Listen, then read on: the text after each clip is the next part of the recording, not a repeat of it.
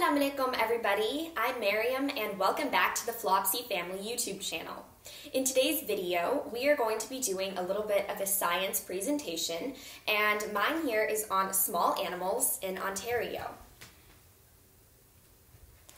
So I have chosen a few different species and types of different animals in Ontario that I would like to learn, that I learn more about and that I think are really interesting and cool. And I just thought I should share some of those animals with you.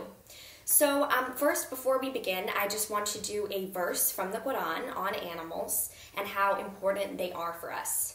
So this verse is, "There is not an animal that lives on earth, nor a being that flies its wings, but like you they form communities, and they shall all be with Allah in the end."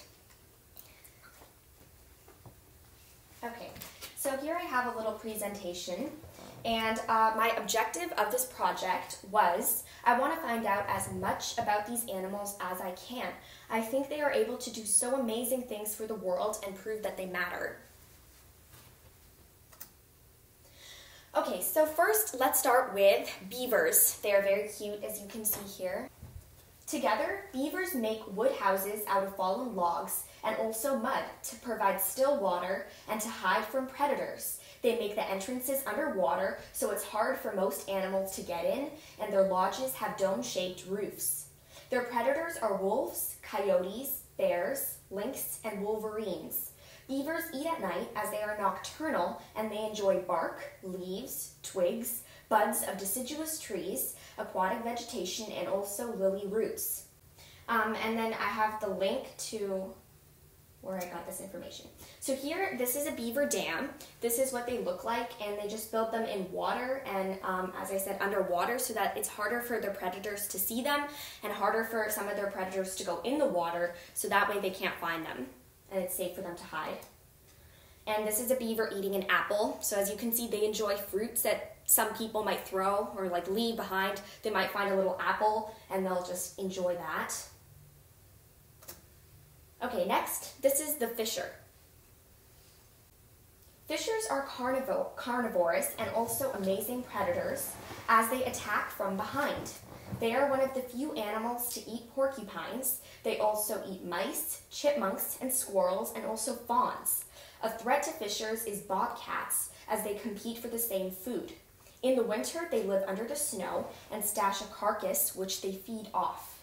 Fishers help make coats and also blankets by giving their fur, and they are important predators. If they went extinct, there'd be an overpopulation of many other animals. But unfortunately, they are also used to make a lot of blankets illegally and stuff like that, and coats, and that way they are going a little bit extinct because people are illegally hunting them just for their fur, and then they just kill them for their fur. So this is a fisher eating a squirrel.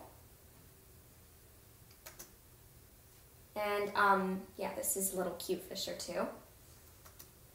Okay, this is a mink. Fishers and mink, they look a little bit similar, as you can see. Minks are also carnivores, and they eat small mammals like mice, rats, and muskrats, though they also enjoy frogs, crayfish, fish, other insects, eggs, and also ducks. Their predators are owls, wolves, coyotes, and bobcats. Minks prefer areas with water where they make their homes in logs, and they dig dens, and in the winter, minks still stay in their dens where they store food, and then they come back to hunt for more food in the spring.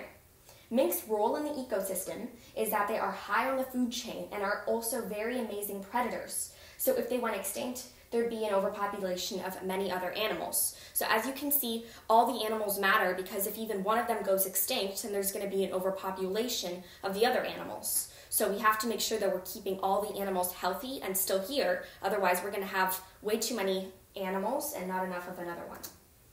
So this is a mink eating a fish from the water. They will get them.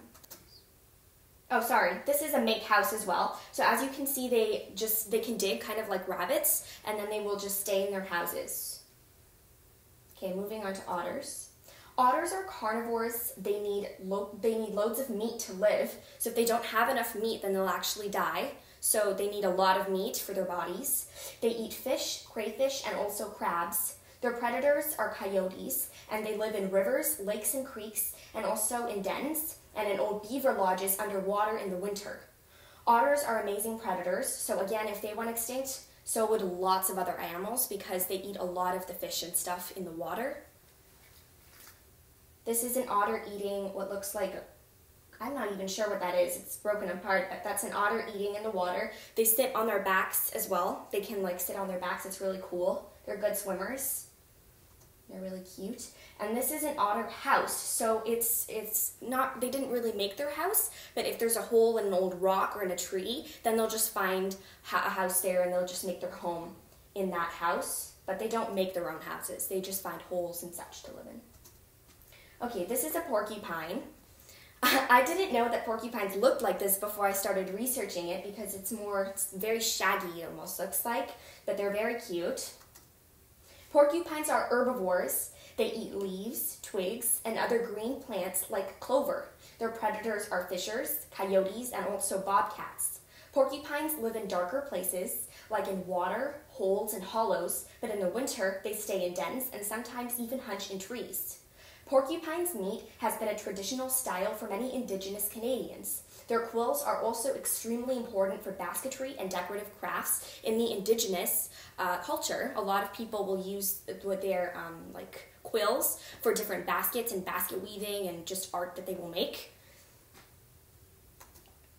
So here's a porcupine eating.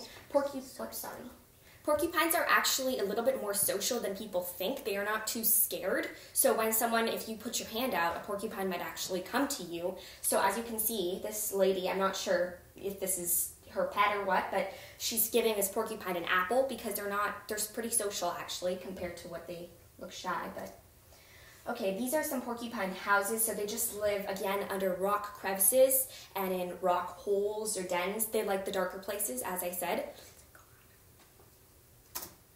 Okay, and one of the last animals I have here is the Kitti's hognose bat.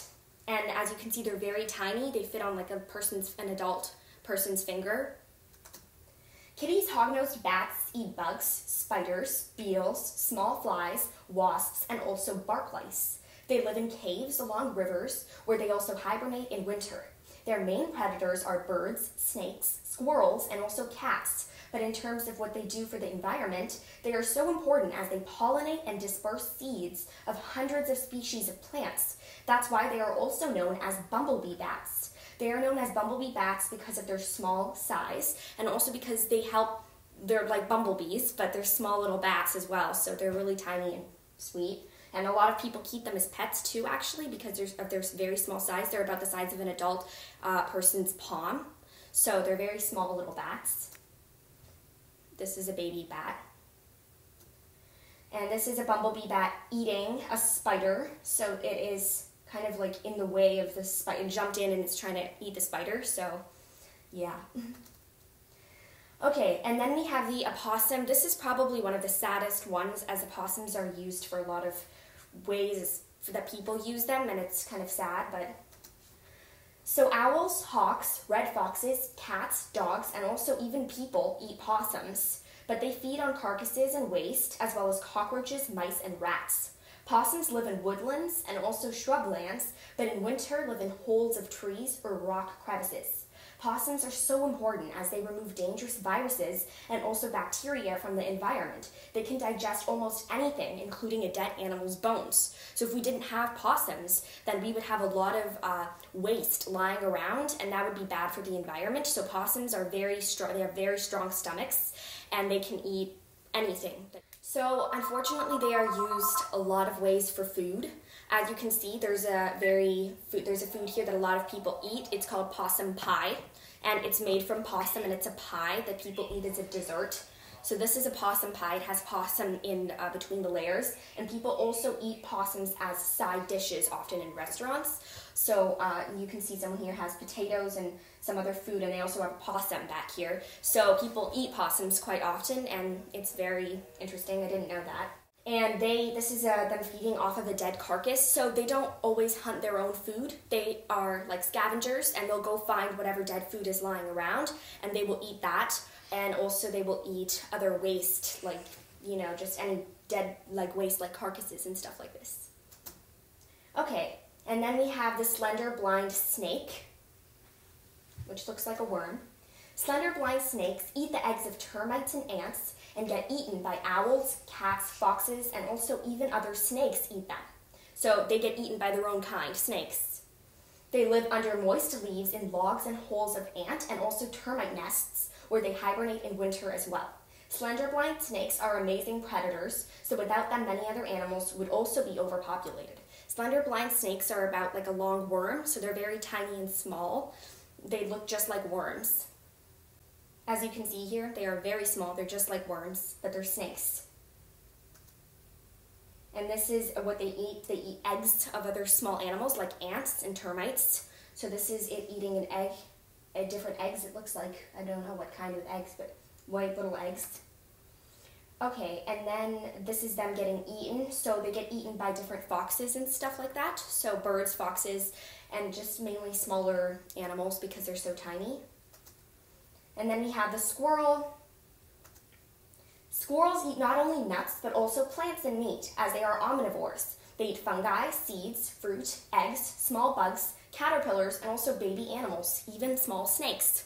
So often we think squirrels only eat nuts and they may not have enough food, but the truth is that they have a lot of food that they can eat. If they just find seeds and caterpillars and beetles and bugs, then they will eat that as well, not just nuts. Foxes, coyotes, some hawks, and also owls eat them, as well as wild cats, weasels, and snakes. Squirrels live in nests in trees, though some ground squirrels live in grasslands and burrow in holes where they also bury their seeds and forget them in the ground.